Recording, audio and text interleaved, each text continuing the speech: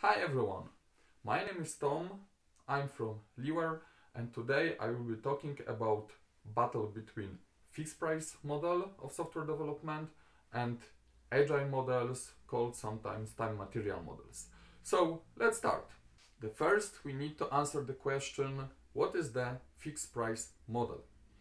In software development you have three most important things which have impact on software development. The first is price, and this is the main thing in fixed price because it's just as it's called fixed, so we don't change it during the development. The second one are features we are going to implement, and the last one is quality.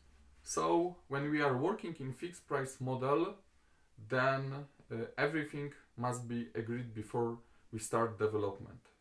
So it means that in most cases teams analysts are working on very detailed specification which takes a lot of time and has a lot of pages, and then team is estimating how many hours they need, or man-days, how many hours man-days they need to implement it. So it's quite dangerous because in bigger projects we need to go through very complicated process, and from my experience and from experience of many suppliers, I can tell you that it's very hard to estimate it properly. So this is the risk number one. The risk number two with fixed project development is that in many cases requirements change during development. What it means, when we start, let's say, 6 months project, then after 1, maybe 2 months of development, when we have something to show, then our sponsor takes alpha version of application, go to his clients, and then give some feedback. And then we see that many things could be implemented differently, that requirements were not clear, that we have new ideas from the clients, from the users, and it means that we need to make some changes. But the question is how to make those changes if the project is fixed. So this is a big downside of fixed price model development, because from the supplier perspective it shouldn't happen. So it's very tough to take care on, and we just make risk of delivering things which are not most valuable to clients bigger. In contradiction, when we work with agile methodologies like Scrum for example, which are mainly time material models, then all the team and also client focus on delivering the biggest value to the product. And what it means? It means that the team and the client together, we are very open to make changes. If we see that something could be developed a bit different and it will give more value to the clients, we just do it.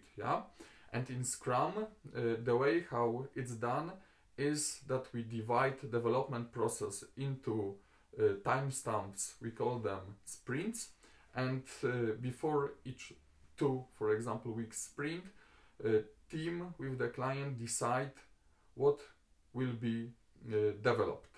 So if something changes, it's very easy to answer to this and implement something different, what will give more value to the clients.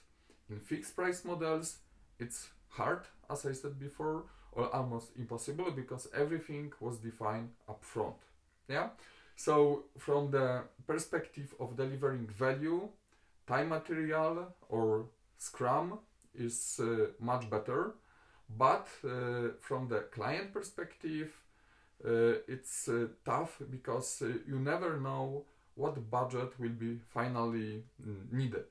So also there are some risks, and the question is how to cover them. From my practice, the best way is to have fixed but not the price, but the budget. Yeah, so we talk with the client before start of the development what we are going to do. We write documentation, specification, but the goal for specification is different. The goal is not to make us safe, and when we start development, then implement every single word from every page, but the goal is to understand well what we are going to do, and also the goal for specification is to estimate the budget. And when we start development, we have in mind what kind, how big budget is, and after each sprint, we talk with the client, where we use for this reviews meetings, yeah, which are part of the Scrum methodology, and then we discuss where we are, what was delivered, and how much budget left, yeah. And in this way, with the client, we can make a decisions in very agile way what we should focus on in next sprint, or maybe what we should leave because it will not bring as much value. And then what is also important, we have the same goal. Yeah, so the goal for the development team is not to implement everything from fixed price specification, but the goal is to deliver the biggest value, and this is common goal with the client. So this is the big difference. But the question is if time material model is always better. No.